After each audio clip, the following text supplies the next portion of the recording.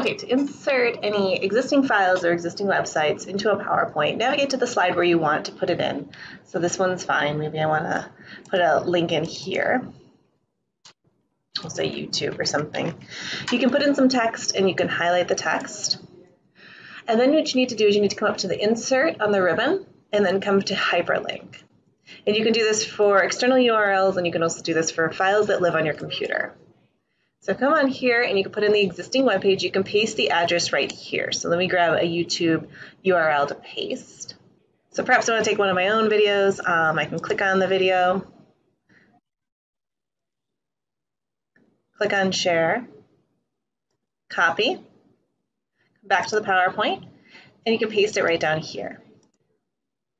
Say OK. You'll notice that it changes it blue because it's a clickable link now.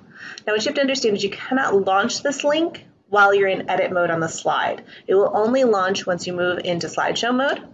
So if I go into slideshow mode, and keep in mind you are going to be running a couple programs at once. You're running PowerPoint and you're also going to be launching the internet. So it may have a lag time. You come over and you click on it. You can see that it's thinking and then it will launch the video eventually, depending on how quickly your internet speeds are. To put in an actual file that's on your computer, I can X out of this or escape. Let me give another slide here. To link in a file that lives on your machine, give it some text to be clickable, so maybe APA rules. Highlight the text you want to be clickable.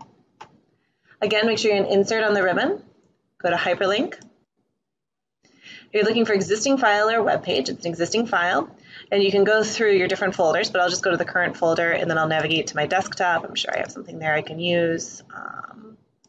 Here I have one on APA. And say OK. You can see it has the file path down here in the address link.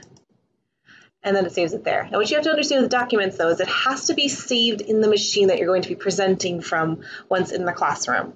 So if you're saving this to a flash drive but you don't save the file, it won't come with it automatically. So you just want to be careful of that. So whenever you link to files, they need to be on the machine where you're going to be giving the presentation from.